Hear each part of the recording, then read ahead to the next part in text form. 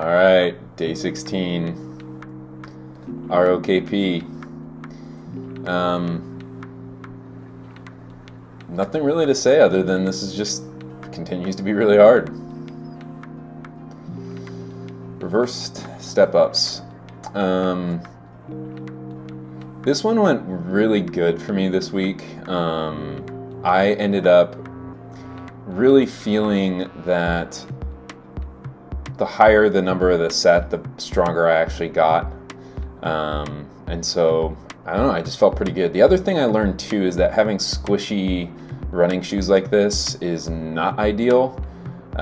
So I ended up, I think I'm never gonna wear these shoes again to do this type of work. I'm gonna use more of like a Metcon shoe or like a Chuck Taylor, which I don't have. Good mornings. Yeah, I wanted to show you guys on this one like how my back was somewhat straight and then over time it gets a little bit more curved. I think I'm worried just a little bit too much about that straight back. So I was trying to push it and kind of gave a little less F's about, you know, perfect form here just to kind of get it through. So pretty pumped about the way this ended up going. And yeah.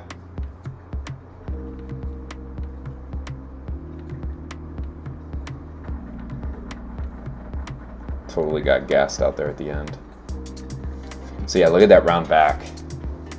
Just could not keep it through. But again, I'm doing this for the full 5 minutes, which is beyond what the spec is. I am totally getting stronger at this too, by the way, which is really nice. One weird thing too is that people at the gym think you're an Instagram person, and it's completely not who I am. Tibialis raise. This exercise just absolutely kills me. I definitely am weak in this area, and so I feel like doing them shoeless adds to the value that I've been getting through it. And yeah, so I'm looking forward to tomorrow and cannot wait to catch you guys in the next one. So make sure to check out Ben over at Knees Over Toes. And yeah, if you liked it, go ahead and like it. If not, hit the dislike, and I'll see you guys in the next one.